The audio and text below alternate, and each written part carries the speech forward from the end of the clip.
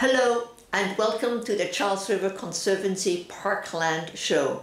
My name is Renata von Scharner. I'm the founder and president of the Charles River Conservancy, and as with in all these shows we talk about the Charles River, but what would the Charles River be without trees? Today we're going to talk about trees, and I have with me a landscape architect. Hello, Elena Saporta. Hello. Welcome. Thank you.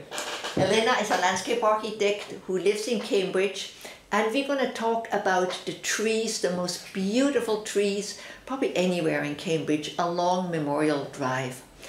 And somebody calls them matrimonial trees, and that's Caroline Tribe, and I want to dedicate this show to her because she has been very generous towards tree there. And we're going to talk about those wonderful sycamore trees, plane trees. So the Charles River Conservancy is very happy that this topic comes up. We work from the Watertown Dam down to the Boston Harbor, and this little green band along the water is all state-owned, all by the DCR, and so we work on that green band. And then we have the luck to have people like Elena come in and talk about different things. So the Conservancy is an organization that got started in 2000. We have 2,000 volunteers every year who do landscaping, and we will see a picture of where they work. And making people aware of the wonderful assets of the river is part of it. We also want to bring swimming back. We built a skate park. We're making it easier to bike. And trees are always at the center of it all. So, Elena, I'd like you to speak about Green Cambridge. You're on the board of Green Cambridge. That's correct, yes. As well as on the board of overseers of the Emerald Necklace. Tell us about Green Cambridge. So Green Cambridge was originally Green Decade Cambridge. It was established about the same time as the Charles River Conservancy. And then in 2011, it changed the name to Green Cambridge. The president and CEO and chairman of the board is Quentin Zondervan, who happens to be running for city council now. And we have an executive director, Steve Nutter, who joined us a year ago. Great, great. So let's get looking at these wonderful sycamore trees. I mean, it still feels summer today, but soon it will be winter, and these white trees are just so powerful. Absolutely, and the patterns on the bark are really wonderful works of art. So. This is the map that I think was Charles Eliot worked on that. It's hard to see because it's fairly small, but he planted out all along in the 19th century. That's correct. It's 131 trees altogether. That he planted? Yes. Yeah, so they're 120 years old now. Yes, exactly. This year they turned 120, the oldest of the trees. Yeah, yeah. So this is the area we're looking at, Memorial Drive. And here is the Riverbend Park. That's also the area that is closed on Sunday for bicycling and inline skating. And I mentioned earlier the Charles River Conservancy's volunteer program. Every dot that you see here represents an event that our volunteer coordinator Sasha Vallier organizes for university students, for corporations, high schools, your group. Anybody is welcome to come and arrange an event, and she will bring the tools necessary for that. So back to our wonderful memorial trees, and it's probably the most welcoming thing when you arrive in Cambridge. You come from the turnpike and suddenly are greeted by these beautiful trees. For me, that always means I'm home. This is where my heart is. So Inventing the Charles River is a book that the Charles River Conservancy co-published with the MIT Press, written by Carl Haglund. And if you're interested in trees, in the history of the Charles, go get that book. It's fascinating. It was 18 years of research by Carl Haglund for his PhD. And in that book, also tells the story, the Battle of the Sycamores in 1964, where Eddie Bernays and John Mood were involved. So it has this image juxtaposed with what was proposed for Memorial Drive. And then John Mood mobilized people with white balloons. So you see people here carrying white balloons, and Memorial Drive would have gone all the way to that row of people with their white balloons and would have wiped out many of the sycamores. It would have wiped out many of these trees. So, Elena, I would like you now to tell us what you have been doing about these trees. Yes, so we decided to inventory the trees, and we started with the area where most of the large trees are concentrated. It's the stretch of road of Memorial Drive between Ash Street and JFK. We inventoried 55 trees. We identified the condition of the trees. We measured the calipers of the trees, and then we as well as the distance between trees. And we discovered that the historic spacing was between 39 and 40 feet. So that can serve as a guide for any future plantings. On the map, any tree that's in green is over 4 feet in diameter, a caliper. And then the red trees are the ones, the blue trees are the ones 4 feet and under. The trees with a red dot in the middle are trees that are not in good condition. And then the light green trees they're not trees, they're locations spaces where trees could go. So we've identified 22 empty spots that are available for planting. Yeah, and I remember I was bicycling home, I think, with my groceries, and I saw you doing inventory. So you have been doing this inventory. This is just the beginning of it. Yes, so the inventory was done by myself, Flory Westcote, who's a co-chair of the Committee on Public Planting for the City of Cambridge, and arborist Dave Eggers with Darwin Tree Care. So every tree has a number. So every tree, yes. If you see the trees on Memorial Drive, each one has a little brass tag. Oh, so you put a brass tag on it? No, we didn't put the brass. They're already there. Dad, did you know who put them there? I imagine MDC or DCR. Oh. Yeah, so every single tree is labeled. Wow. Which makes it very easy to do the inventory. And you also told me that you once notified the DCR about branches that are dead or about to come down. Yes, so we identified which branches were hazardous, so the ones overhanging the walkways as well as the road. And I wrote a letter to Patrice Kish with the DCR. And it was amazing. Within 2 days, there was a crew out there removing those branches. Wow, this is the way we love DCR to work, and Patrice obviously was very responsive. Absolutely, and so we're very grateful for that. So let's look at this picture here. Yeah, so this is a photograph taken in 1999. It's looking west, close to JFK. On the right side of this slide is the St. John's Monastery, and then the buildings, the residential buildings beyond. So what you see here is a fairly intact alley of trees on both sides of Memorial Drive. And then by contrast, on the next slide, this is a photograph taken a few weeks ago, same spot. And the trees on the north side of the street are pretty much intact. However, on the south side of the street, there are many gaps, as you can see. Yeah. And so we're trying to investigate what happened. Yeah. So tell us a bit now.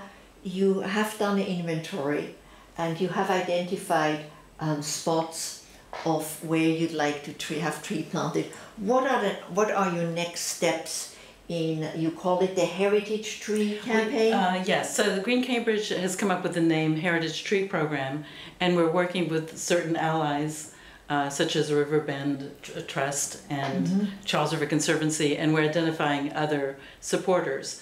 And we would like to, first of all, examine the soils and see if there are problems with compaction. So go into more detail. What does the soil analysis, what does that entail?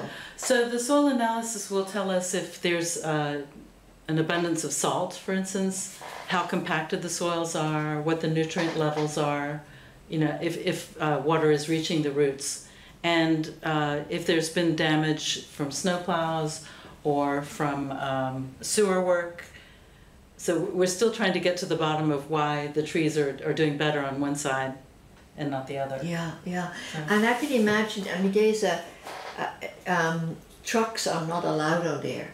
And there's probably a good reason, because the vibrations of trucks also affect trees. So I hope you'll take trucks into account as well, because absolutely, the number of trucks has definitely increased there, and they're not allowed there. So maybe there's another partnership there with Northeastern, because they have students that take counts of vehicles. So I already spoke with Peter first there. Oh yes. So he might be open to discuss that, because the trucks do play a role. Absolutely. Now these great trees, maybe we want to go back to this picture here. Obviously it would be nice that if you have missing teeth, just to replace the teeth. Yes, yes. But tell us a bit about the challenges of replacing trees that are missing. What are the challenges there? So one of the main things is I suspect that we'll have to replace most of the soils in the new planting areas, because they've been compacted and have been infused with salt over the years. So I think we need to give them a fresh start. A fresh start. And can you build infrastructure that is more resilient than what's there? Yes, we can have better soil mixes that retain water or that provide nutrients. Yes, yes. And then another thing that has been recommended by arborists is to do some deep root fertilization. It was done 30 years ago, and then more recently. We did it recently, yes, and we did some fertilization of these trees, but it needs to be done again. It needs to be done again, but the trees have responded quite well when they have been fertilized. So yeah. So. And many of you might have been at the Head of the Charles, which is a great event for rowers. It's not just a great event for the trees and for the grass, because there are these heavy trucks that really pound down on the roots, and it's very hard for the trees. So I hope that in future years the Conservation Commission will ask to stay away further from the trees, particularly from newly planted trees. That's a good start, yes. Yeah. And some of you might have seen there are quite a few newly planted trees around the Anderson Bridge, and these trees were planted by Mass DOT as part of the mitigation of the trees that were removed around the Anderson Bridge renovation. So we are delighted to see those trees, and I hope Mass DOT will water them. Yes. Because it's as simple as that. If you don't water a tree, it's not going to survive. So I'm happy to report that the new trees planted along Greener Boulevard by Herb Nolan's Solomon Foundation and the Garden Club of Cambridge and CPA helped DCR. It was a wonderful partnership. And the Charles River Conservancy is now watering those trees. So and they're doing well. They're doing well. Yes. There are few, maybe 5% that need to be replaced. And that's very low. Yes. And we went out with Peter Del Tredici, and he advised us on what kind of species would be good there, because although I love the sycamores, it's probably not the best tree to survive in an urban environment with vibrations and with salt. So they are on Greener Boulevard there is a wider range of mixed trees, so it's easier if you don't just have one kind of tree.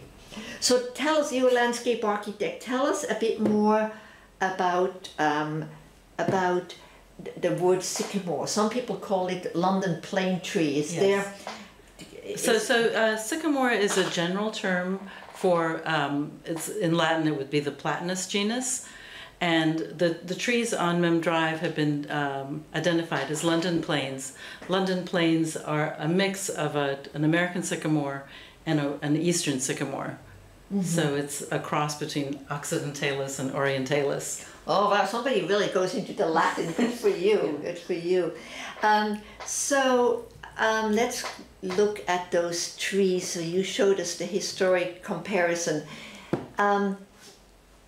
Memorial Drive and the area underneath those trees, and we definitely see there are some major gaps here on the right, is also the place where it's car-free on Sunday. And I remember when I came to this country in '79, I think I first met Isabella Halstead, a lady in sneakers who lived right there, and she was there counting the number of adults and children who would enjoy the Sunday closures. And she was the one who originally raised the money for the barricades to be put there. She paid for the MDC staff that was needed for that. For the opening of that park, she threw a frisbee with Mike Dukakis, and they rode in a horse carriage. And now it has become a tradition, and it's the perfect place to learn how to inline skate, to learn how to bike. It's the most beautiful place to be on a Sunday. I agree, absolutely. Yeah. And this particular photograph doesn't do it justice, because there are quite a few more people typically on a Sunday. Yeah, and it attracts some inline skaters. They have competitions of jumping, going around cones. It's very popular, and it's just a beautiful spot on Sunday. It's perfect for families. Yeah, yeah. And tell us about this image. So this is a charcoal drawing, very large, almost full-size drawing of, it's called the Sycamore Triptych. And it's part of a series of drawings of the sycamore trees along Mem Drive. And if you'd like to see them, they're tucked away in a small lounge on the second floor of the second floor lobby of the Charles Hotel. Oh, that's where they are. That's so powerful. They're beautiful. I mean, the beauty of those trees is just never ending, and they change so much from the summer to the winter. And so we're very lucky. So they're in the Charles Hotel. Yes, if you go up the escalator, they're at the top. Wonderful. Right there, so. And here, you would think this is an oil painting, but tell us what it is. This is the bark of a sycamore, and it looks like camouflage, but there's so many different colors, and it's a joy to walk around and photograph, do close-ups of the bark. Yeah, and so you looked, when you inventory the trees, you look at the canopy and whether there are any dead branches.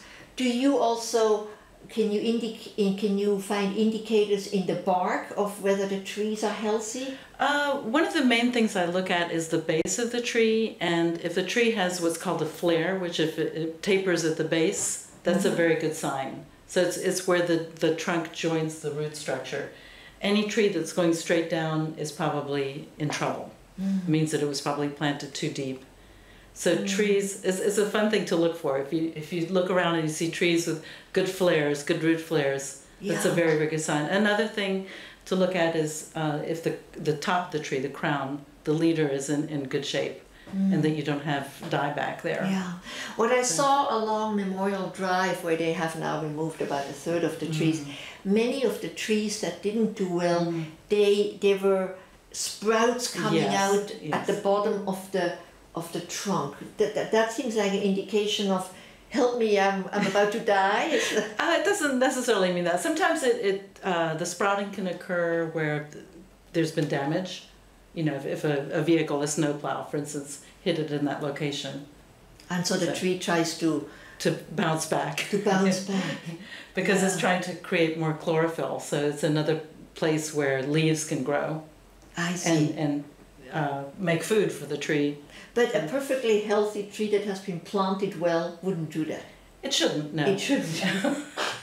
Yeah. So you also, as an overseer at the Emerald Necklace, you were involved in helping oversee the writing of a tree inventory. Yes. Well, I reviewed some of the documents at the time. So what are some of the lessons? There's so many wonderful trees on the Emerald Necklace. What can we learn of that inventory and of the work that has been done? What can we learn for the Charles River? So I think that there are quite a few parallels, particularly along the parkways, because again, you have a lot of fast-moving traffic, you have salt, and you have air pollution. So many of the same challenge, and the compacted soil. So many of the conditions are quite similar. So there are lessons we learned. One thing that has been done at the Emerald Necklace is there's been a sulfur treatment and a gypsum treatment, and that's one way to tie up some of the salt that's in the soil. I think it's too early to tell how well it's been working, but it's something that we might want to explore along Memorial Drive as well. Let's look at another one of these great images of the trees. So you've spoken about the inventory that you're doing. Is that inventory complete already? So we have done a thorough inventory of the 55 trees between JFK and Ash Street. But we started the inventory of the trees to the east and west of that. Yeah.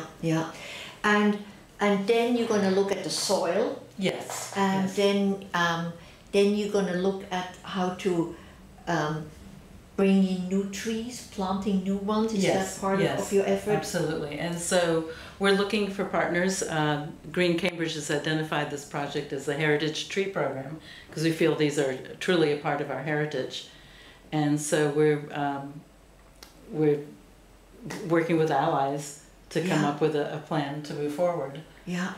So. Well, I can't imagine anybody in Cambridge who's not enamored with those trees and identifies those.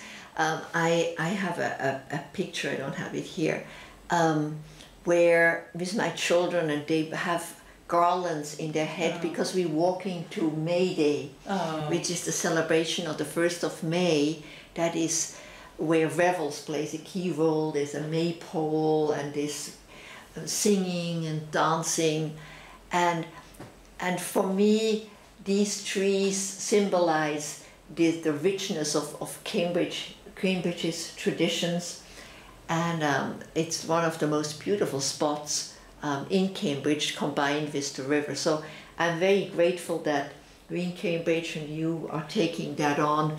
And so you say you're looking for partners, so you already have worked with the Tree Committee of Cambridge? The Cambridge Tree Committee, DCR, Charles River Conservancy, the Riverbend Park Trust, and we're also allying with different groups at Harvard, and we've also worked with the volunteers at Green Cambridge, and I'd like to thank them for all their great work. Yeah, and we have a picture here of how, so greencambridge.org, that is how people can get in touch with you.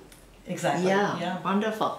So, Elena, I'm very grateful that you take on these wonderful matrimonial trees. I love that name, I must say. And we look forward to working with you, and I hope that you will also not only document the inventory, but also all the research, because it needs to be done not just there, but maybe in other areas. Absolutely. And so all the good work you're doing needs to be carefully documented, and I hope you will keep the Conservancy involved and informed. Absolutely. Because as you might know, we have an e-newsletter with 15,000 recipients, and if you want to be on that e-newsletter, you go to our website. It's thecharles.org. We are a membership organization. Actually, we are not officially a membership organization, but we have a lot of people who support us, and if you would like to support our work, we depend on individuals and foundations and corporations, and they help our efforts. So if you're interested in that, go to our website and learn more about other efforts. We have been working on the underpass on the Anderson Bridge, which is more to help bicycling. and because we feel that the parklands are, because of the trees, they're so beautiful, and we want many people to enjoy it for walking, for running, for inline skating, for bicycling. So that's what we do. And so I want to thank you for thank you. It's been a work. real pleasure. Thank you for having me today. And here is how you can get in touch with the Charles River Conservancy. I will now put the image on that shows you how you can get hold of me and of the Conservancy, and if you have any questions or concerns, please let us know. Thank you so much.